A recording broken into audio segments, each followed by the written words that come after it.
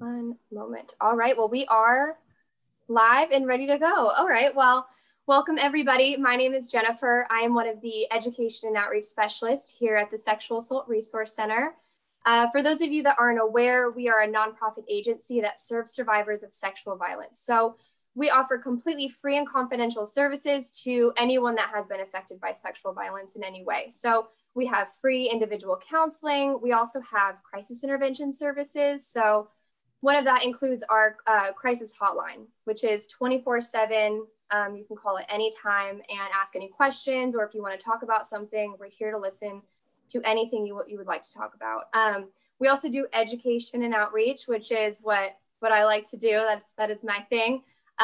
Basically, ultimately for us to bring awareness to topics around sexual violence as well as prevention. So we would love to see the rates go down to zero. That's our goal. Of course, that is a really big stretch, but that's our goal in prevention that we try to do here at SARC. So just want to appreciate everyone for tuning in today.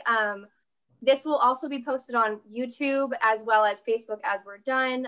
So you can go back and watch anything that you want or use it as a reference.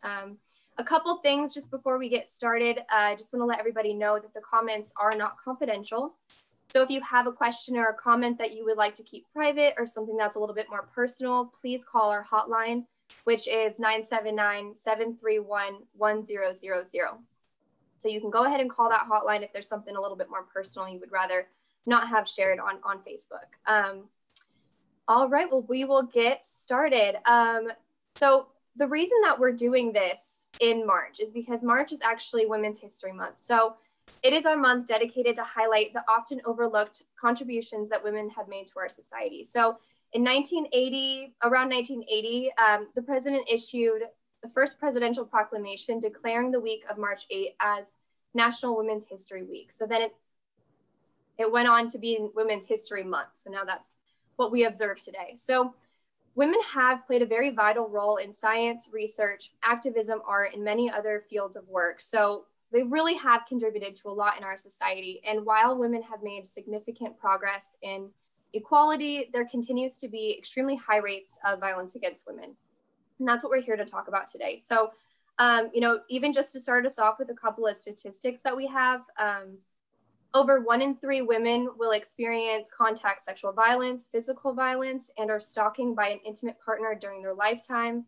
Nearly 1 in 6 women have experienced stalking in their lifetime, and specifically Native American women are twice as likely to experience sexual violence than other races. So, the goal of our discussion today is to bring light of this subject and to talk about what it is, bring awareness to it, and also what can we do to make those rates go down? Because as we can see, they're extremely high. And of course, we want to bring those down as much as possible. So we can get started with our discussion today. I would love, we have amazing panelists that I'm so excited to have everybody on here because we were talking a little bit before and there's just such different perspectives. And that's important when talking about a topic like this because it's complicated, it's complex. So we need perspectives from all over the place so we can ultimately find the goal of trying to find solutions and also just trying to figure out what's going on, how can we fix it. So to get us started, I'm going to have the panelists introduce themselves, talk about, what they do, where they're from, and also why this topic is important in their life or in their field and job. So whoever wants to start first, more than welcome. Laurie, hey, Laurie. Hi, I'm Laurie Chares. I'm a clinical assistant professor at Texas A&M in the Center of Excellence for Forensic Nursing. And so within the College of Nursing, I am a registered nurse. I've been a registered nurse for 30 years. And I have been a forensic nurse for 23 of those years. And before I came to A&M, I was running a forensic nursing program in San Antonio. And so forensic nursing is the art and science of providing healthcare to patients who have experienced violence. So either, being physically abused, assaulted, sexually abused or assaulted. We took care of children who we also were concerned maybe had been abused. There was another child in the family that was abused. And so we were assessing a child for risk assessment, human trafficking, all of those kinds of things. And then I was able to come to A&M and join this amazing forensic nursing program here. So what we do is we work with the Attorney General's office to provide education and training to registered nurses who want to be forensic nurses. And so we provide the statewide training. We also do consultation. So when there is a medical problem, somebody doesn't know how to take care of this patient, they consult with us on that. We've also partnered with the Attorney General's office to create the Texas Evidence Collection Protocol, which helps medical professionals take care of people or those suspected of violence on others. So that's why I'm on the panel today. Kanice, did you want to go ahead? Sure. Hi, my name is Kanice Hoffman. I am the Economic Empowerment / Economic Justice Program Specialist for the Florida Domestic Violence Program with the Department of Children and Families. I oversee and support our 42 certified domestic violence centers throughout the state of Florida.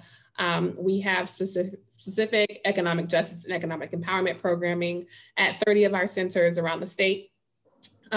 So what I do is I support them. I provide training, technical assistance, training and support to the entire state in regards to financial literacy, financial safety planning. As most of you already know, 99% of domestic violence survivors have reported that they have experienced some type of financial abuse or economic abuse within their experience with domestic violence. So we know that it's definitely a real issue. One thing that we also try to combat in the best way possible are the economic and systemic barriers that survivors of domestic violence face, whether it's accessing safety net services and navigating various systems. So that's why I am on the panel today. And that's why I'm so passionate about this work, because if it affects one person, it affects us all. And so I think a lot of people look at the system and trying to navigate the system as it being those people over there, but we are all a part of the system. And so when you think about it, the system is made up of organizations, and what are organizations made up of? Individuals.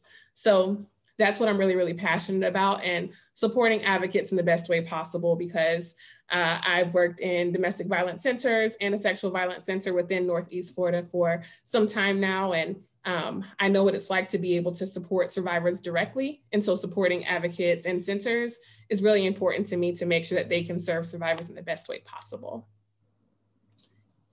Okay, I'm Katie Reiter. I'm a lieutenant with the College Station Police Department here in Texas. As far as my experience, I've been doing this probably for 20 some odd years at this point. Being over the Criminal Investigations Division, that's the detectives essentially, and so they investigate all these crimes on the back end, for the violence against women, whether it's assault, family violence, or sexual assault, or human trafficking, or any of those things. And so I get to see a lot of that on the back end, and I get to see, what they go through. I'm also over our victims advocate that's a part of our division, and she's got a lot of resources available to her that she can give to the victims and stuff. And because of all that and the passion that we have for these cases, that's part of why I'm on this panel, is to be able to give that law enforcement perspective. So. All right. Well, thank you again. You're so privileged to be able to hear from all you guys today, and to be able to learn a little bit more about violence against women and the different perspectives that y'all have. So we're going to get started with our discussion today. And again, if you guys are watching this, feel free to, write anything in the comments that you think is right, or any opinions you have, you just put them in the comments. But again, they are not confidential. So just if you have the confidential, you can call our hotline as well. So we'll get started with our first question. So women experience crime and violence at exceedingly high rates now more than ever. So what are some of the crimes that women are specifically experiencing, and how can that affect women's mental health and safety? As far as some of the specific crimes, I think it's some of the ones that I just mentioned. It's going to be your assault, family violence. It's going to be your sexual assault, your human trafficking, those type of things. It's all of those things affect women's mental health and their feeling of safety. And it's with the high rates that we have now, it's super important that we look at these a little bit further, and we try to figure out, what can we do to bring those numbers down and stuff like that. But I think part of our biggest thing that's facing us right now is technology is outadvancing us. And this may not be the direction you're trying to go with this, but, with women experiencing more of these things, I think as technology has advanced, it has grown faster than the laws can keep up. And so people are using technology to prey on women or to violate women in different ways that they didn't before.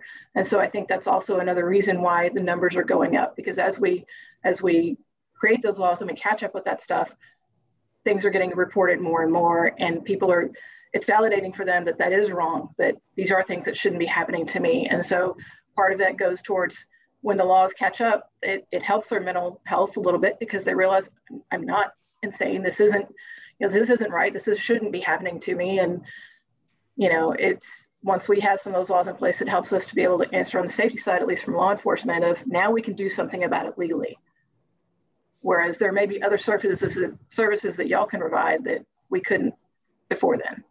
So I think Lieutenant is right. All those things are definitely happening. I would like to speak to not just to women, it's happening to women, men, people who identify LGBTQ, all across races, religions, it's happening. But when somebody experiences violence, that not only impacts their mental health and well-being, there's a huge pocket of research that it also impacts children, it impacts loved ones, it impacts us as a community. And so if people are experiencing violence, it's not just happening to that person, and I'm not taking away what is happening to that person and the impact on them and their mental health and well-being. But children in the home are also seeing it. And so the butterfly effect, the one injury on one person has this huge impact on the entire community.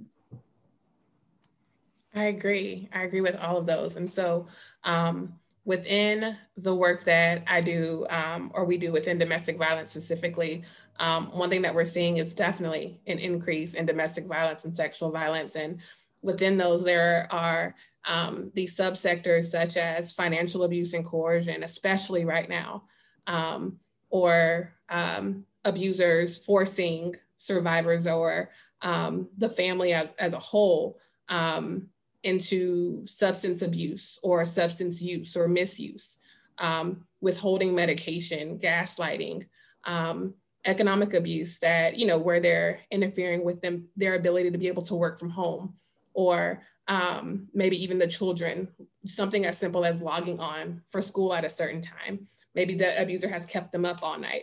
And so just as Laurie and Katie both said, it's impacting families as a whole, it's impacting the children, and not just that survivor. And so we like to refer the family members or someone who may be impacted as well as co-survivors. And so with that, one thing that we're seeing is we're seeing more substance use disorders. We're seeing survivors feeling like they have a loss of agency as a whole. And so we know that survivors, their mental health can be weaponized by that abuser. And it's used as another form of violence within itself. And so if that abuser is, talking about, leaving or even thinking about leaving, or something as simple as being able to access law enforcement previously if they needed help, or being able to access medical support or a medical provider as needed, where the medical provider would identify or see the fact that something was wrong. Or maybe if the children were in school and now they're not. And, teachers are the first ones to notice that something isn't right with that child who usually comes in happy, or maybe they're not wanting to celebrate their birthday today, or maybe they have a few extra bruises on their body, but they're not seeing that right now. So we're seeing it in all different areas right now, especially when it comes down to the mental health side of things. And even we know with, mental health, we know that it can impact things such as their physical well-being as well. So, gastro issues, back pain that you didn't have before, and it didn't come from, may not have come from something physical. So all of these things are things that we're seeing, and it's more prevalent now. And so that's why even with my friends and my colleagues, when people are accessing or reaching out for mental support or maybe some sort of resources, as they're reaching out for mental support or mental health resources, they're not able to access them because there's such a long waiting list. Just for something as, as simple as counseling, that could be, a huge support for survivors, for anyone really. And so those things, it's much harder right now. So it's definitely taking a toll on survivors as a whole. I think that the impact of the pandemic, again, that butterfly effect is going to be absolutely immense, because all of us are not okay right now.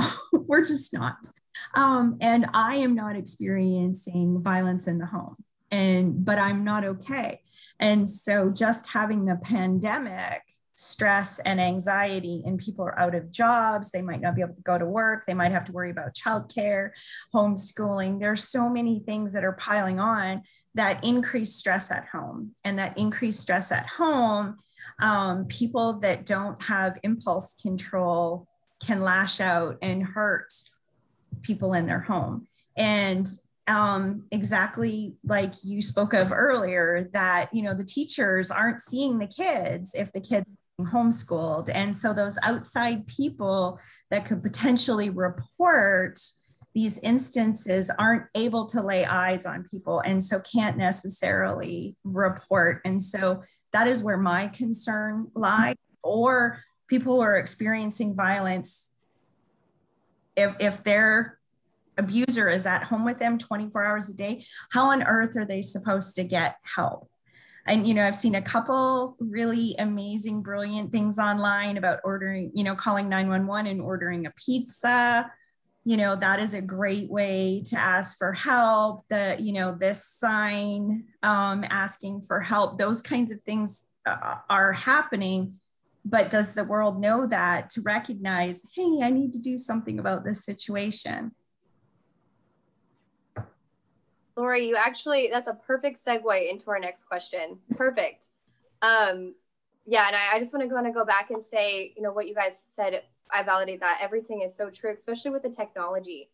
That I didn't think about first was the technology and the laws actually catching up with what's happening and how fast children are online and everything. And I mean, I grew up with cell phones, and I knew that pretty young, but I mean, children who grow up from iPads when they were born, that kind of thing, they're going to have this whole other world that I don't even understand. And I still consider myself pretty young. I should know these things, and I don't.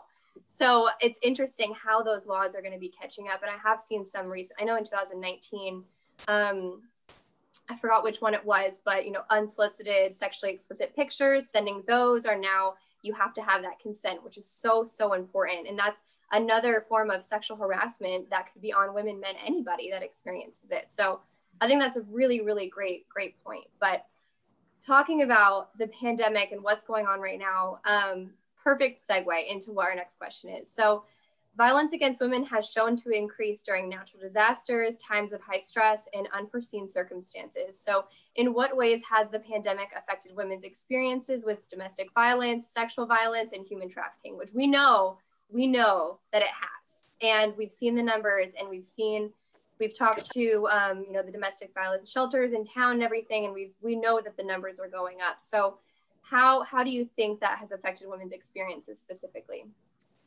I think I don't know that I can't specifically say the numbers have gone up. What I have seen personally is that the acuity is going up. And what I mean is the physical injuries are so much more extensive than we've seen in the past.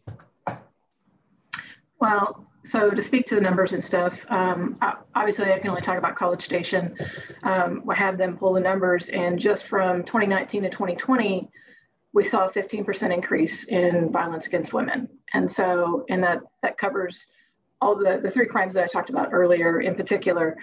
But, as far as the pandemic and stuff, I think you were right on the nose when you're talking about the stress and the anxiety and everything that builds up when people are stuck at home, because anecdotally, I can tell you that even when it's a holiday weekend and it's just like one extra day on a weekend, you know, when I was on patrol, it was always this, well, you know, crap, essentially, it's going to be one of those weekends because everybody's been stuck in the house for 3 days together, whereas they're only used to 2 days being together on a weekend, and they have that extra day that they get tired of each other. They get, you know, they see that, or they have that environment that gets extended longer than normal. And now here we are in this pandemic where it's been going on for months. And so this has been building and building, and we are going to see that fallout for a long time on that side of thing. And, you know, as far as on the back end, the other thing that's happened with resources are limited. You know, as far as the capacity in our shelters to be able to take women to shelters, they're operating at half capacity. There are, you know, it's policies for the different agencies. Like for our agency, you know, during the height of the pandemic, you know, people weren't allowed to go out to the hospital to respond, whether it was our victims advocate or whoever, to help assist with these calls and try to get people where they needed to be. And I know, at least with SARC or with some of these other agencies, they're doing a lot of services counseling online now, whereas before there was a face-to-face contact and there was that ability to actually connect more with people. And so I think those are all some of the things that you're seeing as a result of the pandemic, and they're making it more difficult. Absolutely. Right there with you on that, Katie. Because specifically here in Florida, we saw numbers rise about 7 to 8%. And that's just people sharing that information with us, not the ones who don't. And so I'm sure our numbers are probably right there with you in Texas. And so one thing that we've seen in regards to lockdowns and pandemic related, just like the economic impacts, they've really just been magnified. Things that were already there, those factors that were already there, have really just been magnified altogether. And so, of course, they're typically associated with some kind of domestic violence or DV. And so we've seen things increase, such as, you know, male unemployment and stresses associated with childcare and homeschooling, and really that increased financial insecurity. And so, Katie, just as you spoke about, you know, when those weekends are a little bit longer, you know that it's just going to be one of those weekends. And so back in 2013, 2014, I worked at one of our certified sexual violence center here in Jacksonville. And so we knew, and it's still the same to this day, we knew that Florida Georgia weekend would be that week. It would be that weekend for us. It falls right on on Halloween. And so it's about a 3-day window where we know that our sexual violence center or our rape crisis center, we're literally going to have a call every single hour. We're responding to, in our law enforcement team, they were, you know, so overwhelmed. And so we're trying to support them the best way as possible as well, while these survivors are coming in the door one after the other. And that's not even considering the calls that are coming in, or, you know, what law enforcement is seeing, or what the centers are seeing on their crisis lines, or people that aren't coming in for services, you know, the moment that it happens. So that's something that we definitely have taken a look at here recently, and we're still trying to study that at this time. Even the increase in our hotline for statewide services, our legal hotline as well. So we have a legal hotline and we have a statewide domestic violence hotline as well. So with that, we've seen the numbers increase where we're having to have multiple people on a call at one time, and, you know, reaching out for backup and more help. And so with that, it's because people they're in that space where we already know that when it comes down to financial insecurity, or a lack of resources, or our shelters not being able, like you said, to run at full capacity, all of these things are so difficult right now. Mm-hmm. And so one thing that we want to remind survivors that may be listening today is that continue to reach out to us. Whatever we can do, whatever is within our ability to do, we are going to do whatever we can. If the end thing that we have seen, as we've seen now, an increase in resources, financial resources, and things that we can maybe reach out for, whether our shelters are full and we are at full capacity, if that means reaching out to, you know, local hotels or local housing centers, or local homeless shelters, even if it's just temporary, we're going to do whatever we can, even if that means just safety planning with you over the phone until we can get you out of that situation into a safe space. But I second everything that you both have said so far. Another thing thank you. I thought that was incredible information. As you were speaking, I started thinking about, I wonder about the alcohol delivery. Mm-hmm. So in the middle of the pandemic, that was one of the things that changed, is that, you know, there's alcohol delivery services now. And we all know that alcohol and drugs, when people aren't, you know, functioning in their normal mind, that lowers,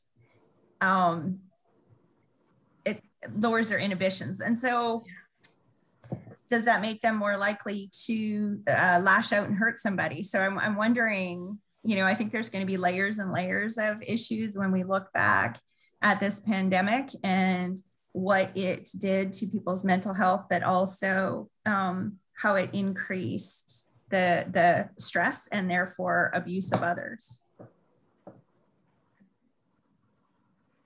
Yes, I think you're right on, Laurie. That's a really interesting point that I didn't even think about. But once we're out of this, and you know, a couple years down the line, when we start doing that research on how this affected everybody, and that's going to probably come for years and years and years. It's going to be interesting to really find those small, you know, connections that we wouldn't have normally thought of before. So that will definitely be interesting. I can also say on the, you know, SARC side of things, on, you know, our center, we've experienced definitely a lot more clients needing mental health services and needing crisis intervention and all of that. And so we've had to hire actually 2 new counselors to try to keep up with those numbers. But of course, you know, more resources are needed, always.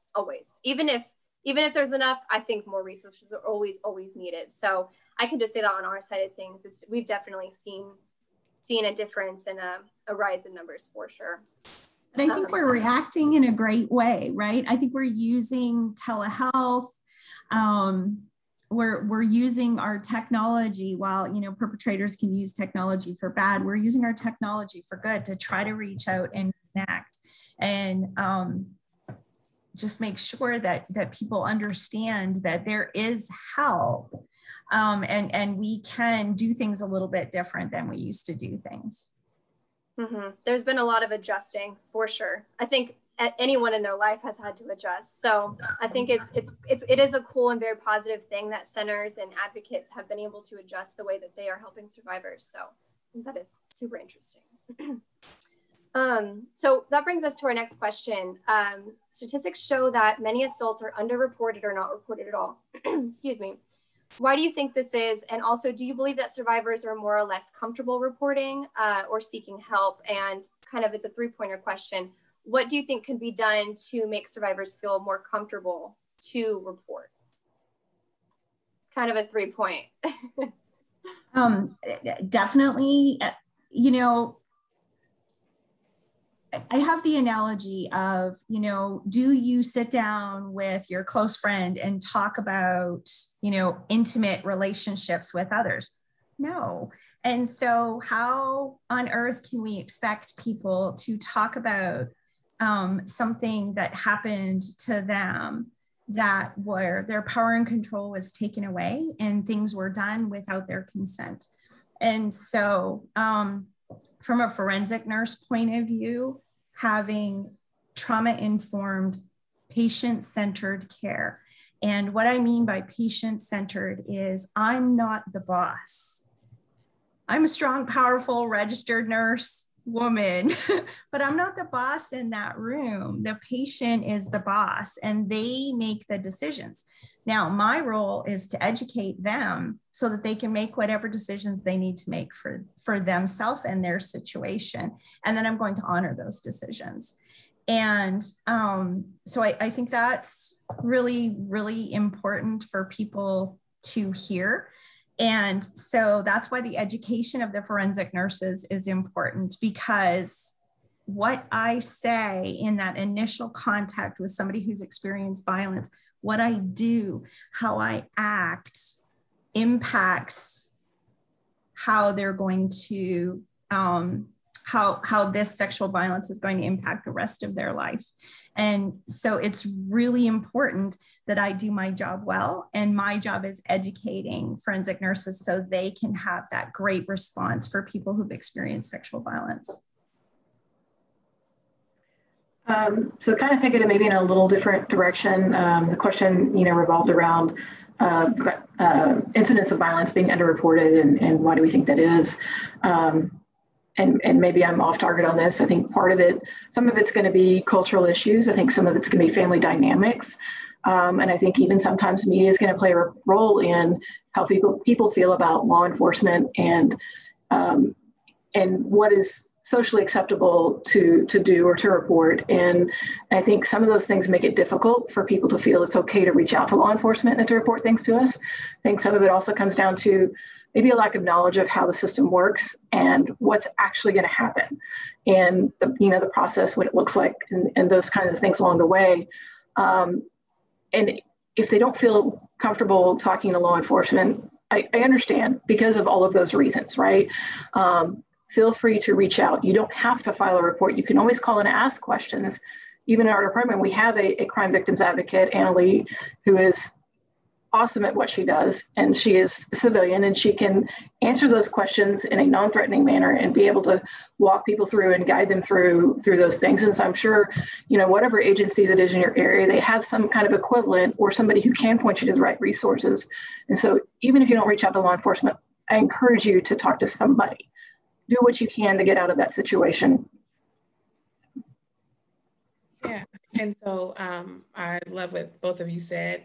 And so even just kind of piggybacking off of what Katie just said a moment ago, so one thing that we did when I worked at the Sexual Violence Center, the Rape Crisis Center here in Jacksonville, there was this new project, they had new funding for it. And so what they did was they realized, and this might kind of go into the next question as well, but what they realized and what they saw was that within the urban core community within Jacksonville, Florida, even though it was a high risk area, it was an underserved population, or maybe even unserved population. We knew that everything that was considered bad, their rates were really high in that community. So we knew that domestic violence was really high. We knew that sexual violence was really high, but people weren't accessing services and we weren't quite sure why.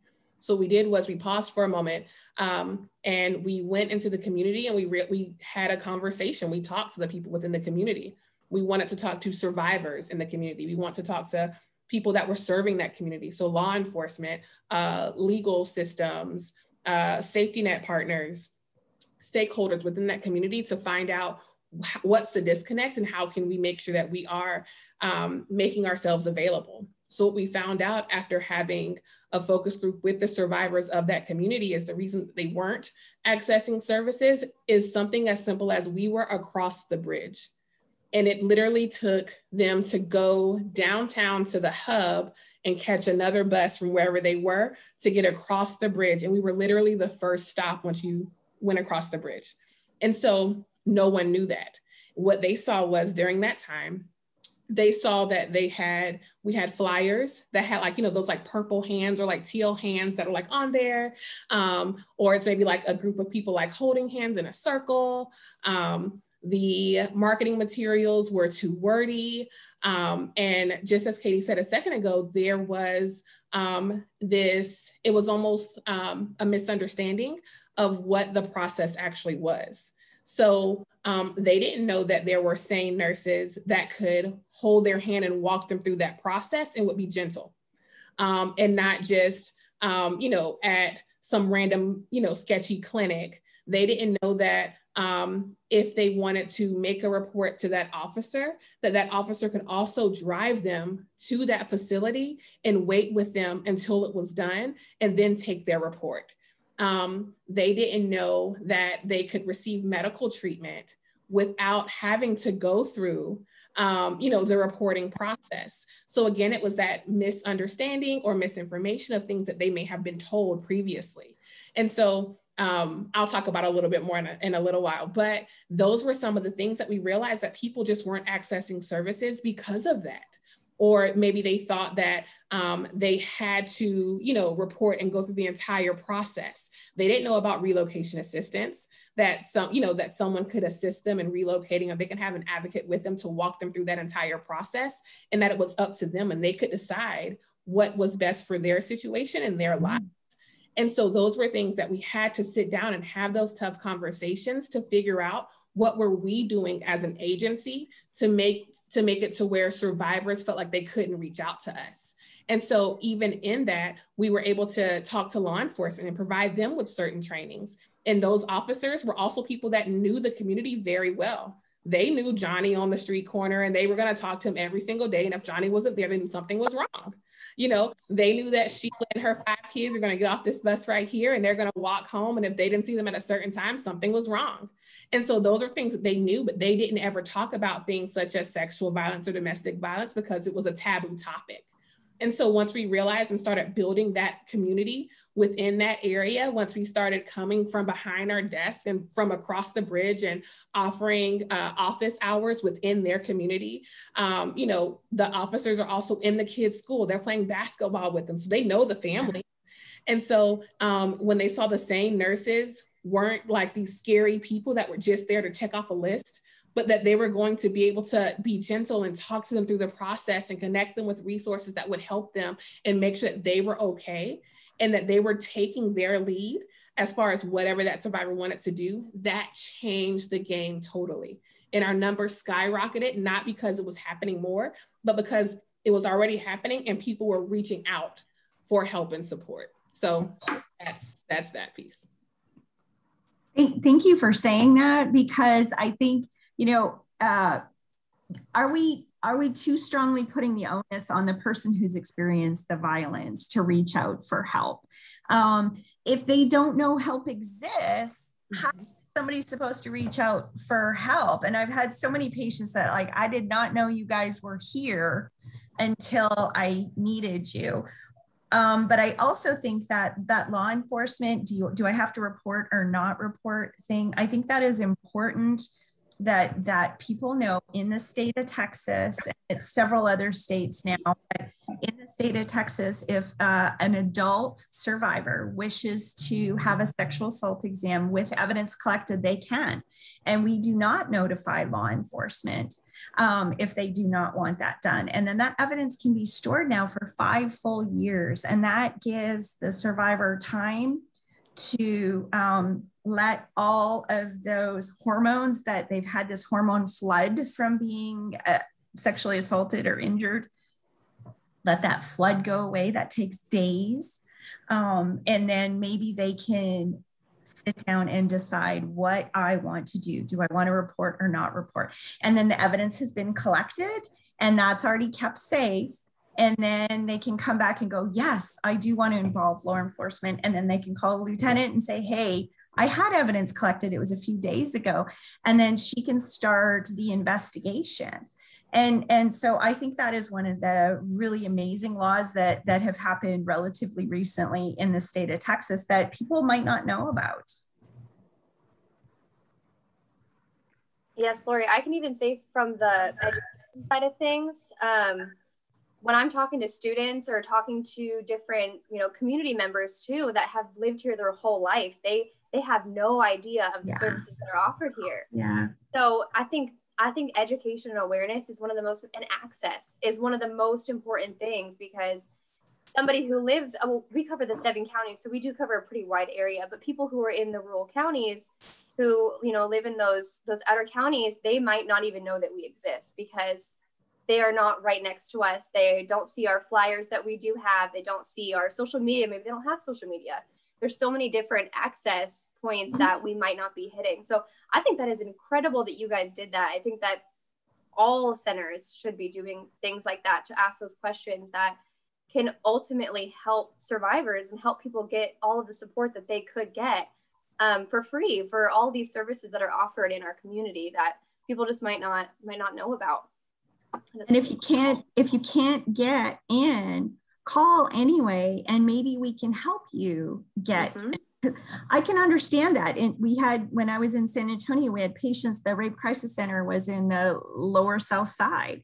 And if you lived on the Northeast side, that I don't even know how many bus transfers that was to get to the center. And so call and we will work with you so we can get you care. That's one of the good things about being virtual for counseling is we might be able to reach those people that aren't able to drive here. But there is another downside of people that may not have internet or may not have the funds to have a computer or may not even be in a safe situation. So there's some pros and cons for sure, but some of the pros is that we're able to reach those people that wouldn't want to drive 45 minutes to get into town if they live in one of the outer counties. So yeah, very, very interesting. So we'll have the next question here. In disenfranchised and marginalized communities, for example, Black, Indigenous, people of color, LGBTQ+, disability, legal status immigrant, and so on, many more, women experience similar or higher rates of violence and crime, in addition to experiencing other social and racial inequities or issues. So what are some of the barriers that these individuals can experience within your professions? So I guess I'll start this off. At least for law enforcement, on us, we're going to investigate every case that comes to us based on the merits of the case, the facts, the circumstances, everything. So we try to treat all the cases equally, as equally as we can. But I think kind of some of what more you're getting into is maybe why they don't come and report those, or why they don't come to law enforcement in the first place. And so it kind of goes a little bit back to the previous thing where we're talking about some of that cultural dynamics and the family, the family dynamics, cultural issues, and those kind of things. But I think the thing that would help more on our end is people are always more comfortable talking to somebody that they can identify with. And whether it is, somebody of the same gender, somebody of the same race, somebody of the same identity, whatever it is,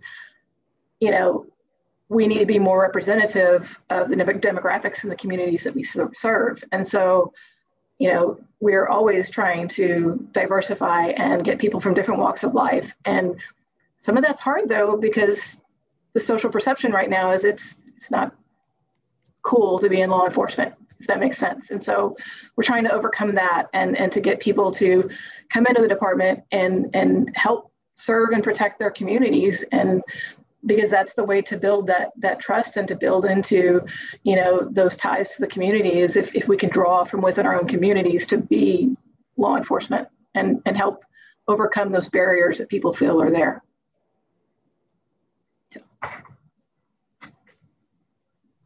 From my point of view, I mostly took care of children, and people oftentimes are scared of law enforcement and may not teach their children that law enforcement are safe people. And so, I'm building rapport with my patient that I've never met before. And, once you sit down and play with a child and you hear their history of what happened to them, you examine them and they realize this is a safe person. I can potentially extend that safety to another person. And so this is my dear friend, Officer so-and-so. I may have never met this person in my life, but this is my dear friend, Officer so-and-so, and Officer so-and-so is here to listen to what happened to you. And so could you please tell them what happened to you? And so I can kind of help build that bridge so that patient maybe can start feeling comfortable with law enforcement to talk about what happened. But that is my experience, as I see patients who are very anxious with going to law enforcement. So along with that, and yeah, everything that y'all said, and I second that. And so with that, one thing that as a woman of color, one thing that I can say is that survivors, most of the time, they identify with someone who looks like them. So one of the barriers that we heard from survivors within the urban core, and it was just in regards to sexual violence, is that no one in the office looks like them. And so I was newly hired. I'm excited to be there. I'm like, I'm going to go change the world. I'm going to save everybody. But at that time, the people that they were seeing, no one looked like them. Yes, they were doing support groups, but no one looked like them. And so typically if you see someone, so if I'm a basketball player, I'm going to gravitate towards the athletes in the room. And just as a woman of color, if I see someone, if I can go and sit down with someone, I can talk about things that maybe you will also understand as I'm talking, even though you may be someone who is sincerely there to help me and support me in the best way possible. But at this moment, I'm thinking, okay, well, what do you know about my situation? Same with, I'm 30 years old. So when I first started, I was in my early 20s. And so I have women who may be older, who are 65 coming to talk to me, and they're looking at me like, give me somebody who has some experience, a little bit of seasoning, because you're not it. And so, and they didn't mean anything harsh by that or mean by that or cruel by that, but they were sincerely saying, I can't do this. And so with that, one thing that we understood is that they needed someone who looked like them. If you are in a community where most of the people are Spanish speaking as their first language, then we need to have people within that community or within that organization who also are not every single person, not 90% of the people are having to call and do it on a language line, or having a translator come in or saying, okay, well, let's wait for so-and-so to get on the shift, because that makes it harder. And so when people think about systems, just like I said earlier, we're a part of those systems. So people think of the system as like court, they think of the system as just law enforcement. No, we're a part of that system too. And so if our organizations, if our centers don't reflect that, and if we're not culturally responsive, if we are thinking that, you know, we know everything, or we're culturally competent, we have it all figured out. I've went through the training, I get it. Okay, well, let's take a moment. So having things within your organization that's welcoming to someone. So if I have a domestic violence center and someone comes in and I only have salt and pepper in the cupboards, but I don't have any adobo seasoning. If I have the little cute shampoos that are donated from the hotels, that's like a little suave, but I don't have something like a relaxer, or if I have one of those yearbook hair brushes or combs they used to give us for like picture day, I can't do anything with that little comb. That's cute, but I need a hairbrush for my hair.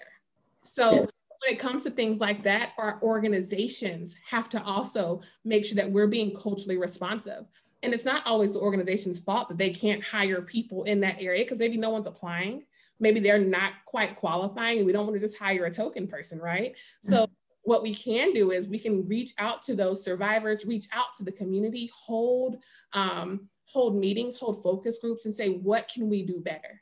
We want to give you a list of things we have, donations that we're receiving. What can we do better? It may be something as simple as having a support group for individuals who identify as LGBTQ+. It may be something as simple as having a support group for people that are 65 and older.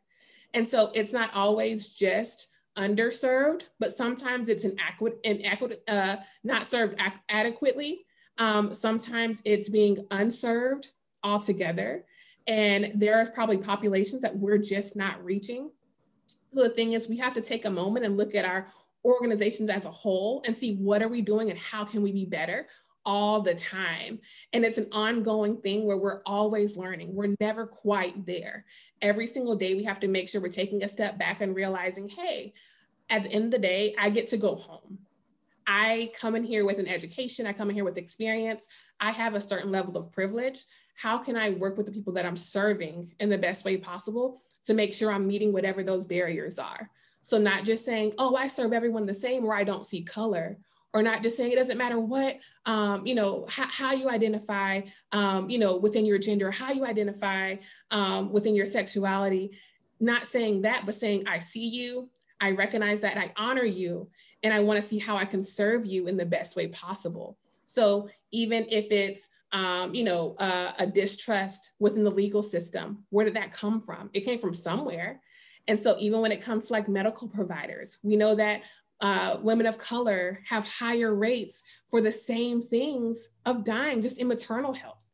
And so, or even something as recent as 2 weeks ago, I saw where a medical student was saying that they were told within their class, and they challenged the professor in the class, but they were told within their medical class that Black people, because of their melanin, they have thicker skin, and the pain tolerance is higher. And so those are things that are still taught to this day. I have friends that are pregnant and they're really close to their due dates. And they were told literally on the table while they're being examined, oh, you'll be fine. And they were told the same thing. And so these are things that we're hearing, and when people hear it, they're like, no, you weren't told that. I'm like, yes, I was. So when they're not accessing services, it's typically not something they just made up.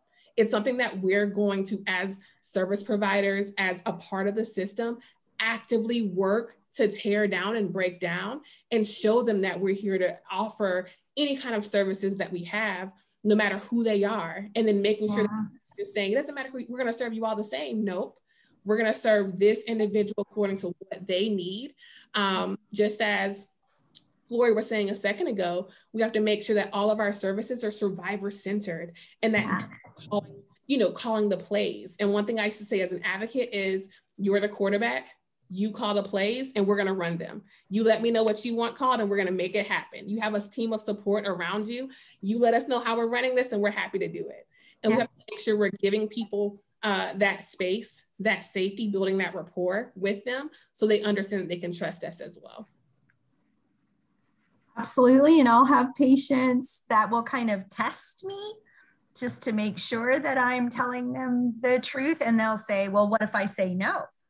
Then I'm going to ask you, can I understand why you say no, and walk me through that. And maybe I can help allay fears. Maybe they think I'm doing things to them without their consent. There's a reason people believe things, the Tuskegee Airmen. I mean, there's a reason. And so there's a reason we're seeing people of color taking the COVID vaccine at lower rates. There's a history, there's a reason. And so education and being in this place to say, can I answer those questions for you? And if I don't know the answer, I'm going to find somebody who does. I just agree with what everybody says. I think those are all such amazing points. I think even talking about the aspect of giving them the control, because I know that I'm not going to say, I understand your life completely, because I'm a white woman. I grew up fairly privileged and I know that. So I'm not going to tell this person, oh, I know this is what you need, because it's going to be probably a lot different than what they want or what they need in that moment. So giving them the control, I like that. I might take that quarterback thing, because it's really important for them to know that they are going to be supported in the way that they need to be supported in that moment and what they need. So I think that is wonderful. Yeah, this may be the first time that a lot of them are having that control or getting that sense of power. And so to be able to give someone that sense of power, and not that we took it from them, but to reassure them that they have that, and that this right here is their space. This right here, our sensors don't belong to us. They're there for the community. They're there for the sensors. They're there for the community. They're there for survivors. And so with that, this may be the first time that they have that, or that they feel that. And then also when they don't know what to do with it, they're like, well, I don't know. And they kind of sit back. It's okay to let them sit in that for a second, because it's maybe the first time they felt that before. And so really just kind of honoring that and being willing, as Laurie said, like, if I don't have the answer, I'm going to go find out for you. No matter what that is. If someone says, I prefer someone that's a little bit more seasoned within this work, I'm going to take a moment and say, not a problem. Let me see what I can do to help you and assist you in the best way possible. So I love this conversation. Yeah, especially with people who have a history of experiencing sexual violence, domestic violence, human trafficking, that is all about them not having control. And so just giving, in that aspect too, giving them that control back is probably the first time they've ever experiencing that, especially with the trauma that they've been through, on top of racial trauma that they have also most likely been through as well. So definitely amazing conversation. That's why I was so excited to have everybody on here, because I knew this was going to be a wonderful conversation. So that moves us to our last discussion question tonight. And this is kind of a wrap-up question. And so you can kind of add on whatever you guys want to this as well.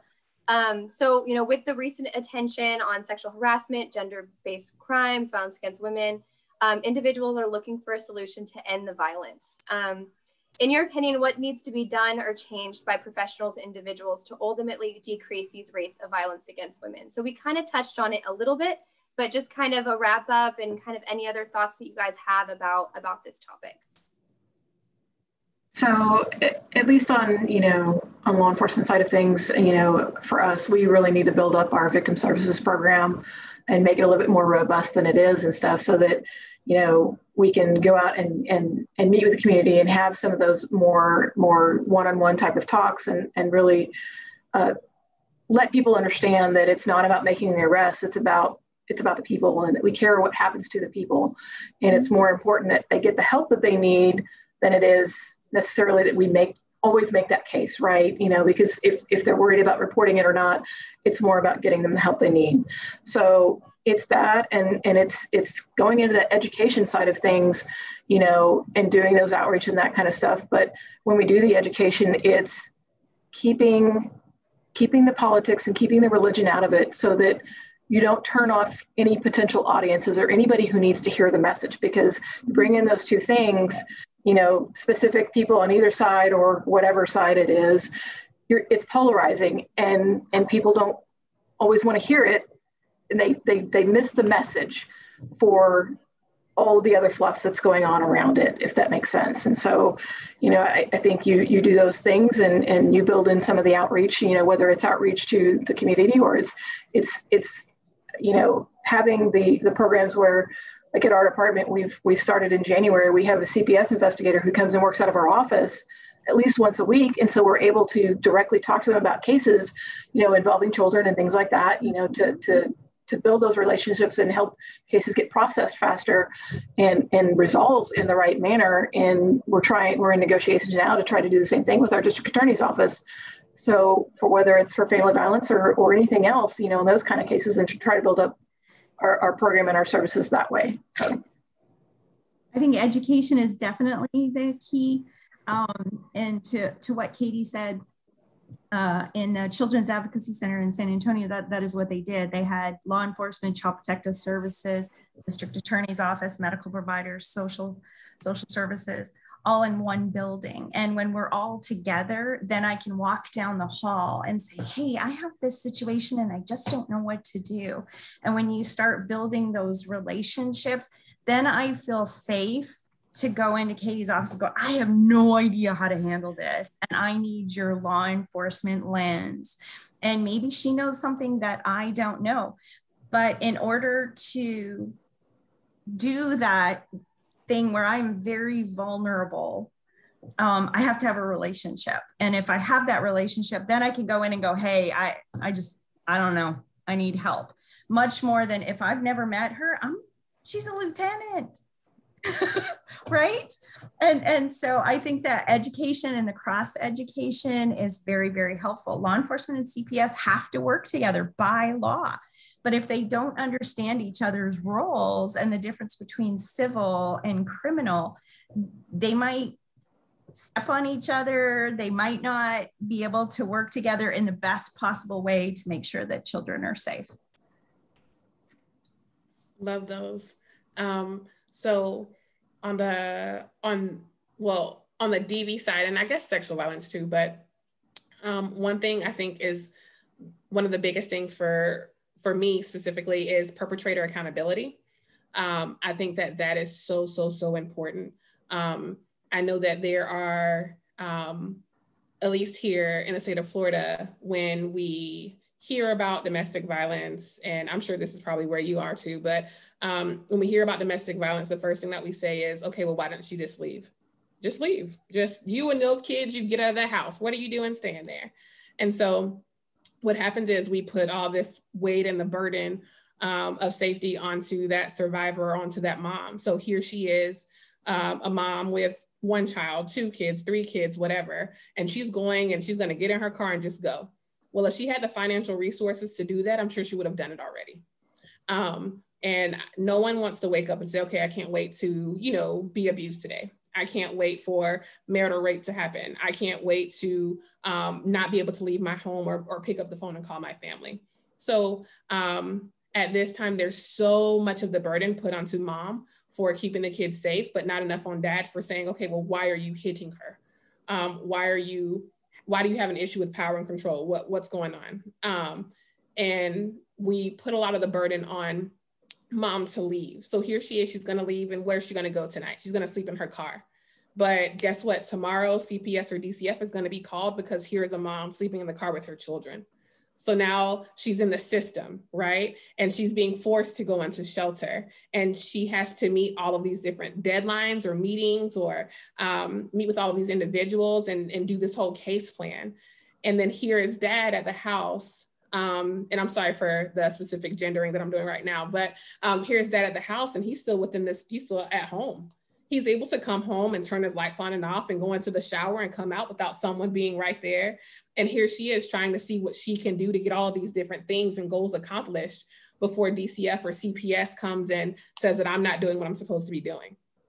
So I think perpetrator accountability is so important for this, stiff penalties and consistent messaging to survivors and to perpetrators that if this happens, this right here will happen. So I think that's really important. And so I know that I heard prevention earlier come out, Jennifer. So prevention programming, I think is really important as well. So when we think about prevention programming, I know there are so many different models, so many different studies going on right now, as far as like what works with sexual violence, what works with dating violence, what works with stalking, what works in general. So I think that we really need to study the ones that are working and then replicate that model or study it further and really push funding towards prevention, because we can eventually get to a world where violence is not an issue, where we have an entire generation who turns on the TV and they're not seeing, they're not seeing it just being the wife having to cook, having to clean, having to take care of the kids, and dad comes home, he's like, he puts his feet up and he's just, able to do whatever he wants to do without her having some kind of voice. And if that's the, roles that you all have decided, that's great. Because I prefer not to cook. I'll take the trash out, and I prefer for my fiance to be the chef because he can cook. Me, on the other hand, not so much. I'll heat up a pizza. So those kind of things, I think prevention programming is really important. And then additional funding and resources to survivor programming and services. And that also includes that education piece that we were talking about. That is so important. And it's not just for law enforcement. It's not just for the legal system. It's not just for social services, but it's for those safety net services when people are getting, food stamp benefits, and people are coming in and they're having to automatically report their abuser to child support enforcement in order to access safety net services, in order to access SNAP benefits. But what if that's not safe for them? So making sure that people within our community, the safety net services, people that are part of the system also have that level of engagement with one another, as Laurie said, and as Katie said, that education for across all systems, that everyone's getting the same type of information, and that it's not just, the same nurses are getting this amount of information, but then domestic violence advocates are getting all of this. And then they're looking at them like, well, why don't y'all know that? They don't know it because they didn't receive that same education or same information. And so, or vice versa. So I think all of those things also contribute to it. I'm sure there are like a billion more things we could say, but I think that's my spiel on it. Yes, exactly. I mean, I'm of course I'm biased because that's what I do is education, and that's my passion, and I love that aspect of it. But yeah, prevention is so important, and it might look different than just, bringing awareness of like, this is what sexual violence looks like, this is what to look out for. It could also be, what does a healthy relationship look like when you are meeting new people? How is it making you feeling? How is the relationship making you feeling if you're meeting new friends, all acquaintances, anything like that? So there is a lot of prevention programming out there, of course. We try to get the best that we can, but there is a lot to choose from. So we just try to do whatever other people, I always say, work smarter, not harder. So if somebody is doing something that is amazing and that is working for their students, like I will take that. All right, well, that brings us to the end of our discussion today. Does anyone have any final thoughts or anything that they wanted to wrap up with? If not, that is okay. I just wanted to kind of leave room. I didn't see any questions on our comments there, but if anyone's watching this later on and has questions, go ahead and comment them. We'll still monitor it and answer those questions later. But if anyone has any final thoughts, go ahead. I just really appreciate the opportunity to be a part of this panel. Thank you very much. Absolutely. Thank you so much, Jennifer. Absolutely. Yes, of course. I mean, I thank you guys. You guys are taking time out of your probably really busy days to come in here and talk to, you know, the viewers and tell them a little bit about violence against women. I know we're all tired. I know it's been a really rough time. And so again, that's just more validation that you guys are awesome. And we really, really appreciate your time today. So again, if anyone is watching this later and needs those services, you can go on our website at sarcbv.org. I'll also link, you know, some of the other, you know, websites and organizations that we talked about today as well, if anyone needed those services. So again, I appreciate everyone, and I hope everyone has a great rest of your week and everyone stays safe, and have a great rest of your night, everyone. Thank you.